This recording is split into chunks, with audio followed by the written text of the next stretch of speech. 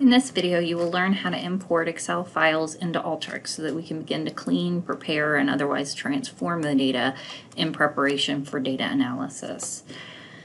In video 3, I said that everything that we want to execute in Alteryx requires us to do 3 steps. First, we must select the tool. Second, we must configure the tool. And finally, we must run the task.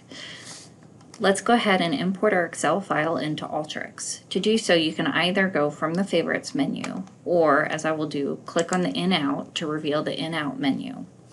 From this menu, select the Input Data tool and drag it onto your canvas. The right arrow on the tool is called an Output Anchor.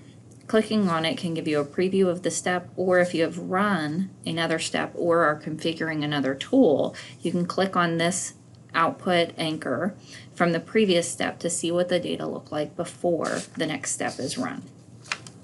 Now that we have selected our tool and placed it onto our canvas, the next step that we need to do is we need to configure our tool. In this case, we need to tell Alteryx where to find the file that we would like to import. To do so, come over to your configuration window and you will click on the down arrow to reveal that menu. From there, you will select Files, and then you could either drag and drop the file if you already have it available, or you can select File to reveal the typical Browse menu. Go ahead and click on your file, and then click on Open. From here, we now start to remember what this Excel file looked like. It had 4 tabs to it showing the inflows and outflows for the 2 levels of data that this Excel spreadsheet has. We need to find the state level data.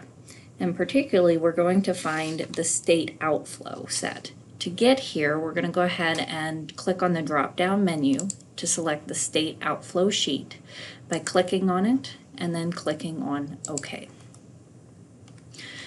Now that we have done so, we start to see a preview of the data in the configuration window. However, the data has not been brought into Alteryx because we haven't executed the task. To execute the task, go ahead and hit the Run button. Our data now will come into Alteryx. We see this data in the results field. In addition, we can notice a few things about our data, which we discussed in the second video with respect to how the data set was originally formatted for Excel, yet that doesn't necessarily translate well when you bring a data set into Alteryx. Only the first row is written as a header row, which means that only one of our columns has retained a name from the Excel spreadsheet, and that is the Hawaii outflow, or the first column. The other columns have placement values, an F2, an F3, and F4. Those are not, they could be used as header rows, but if you have multiple data sets with the same row name, it's going to start to get a little bit confusing. So we'll need to change that to specific header rows to tell us what's contained or what data is contained within each column.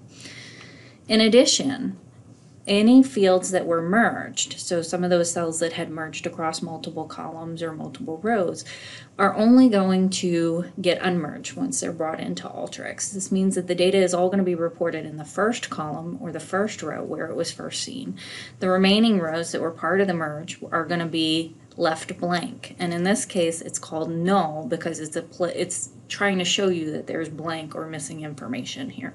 Finally, if we scroll to the bottom, we will see that our notes still came in through the file, and again, as we talked about in the second video, we're going to need these to clean these out of our data set before we can go ahead and do some proper analysis.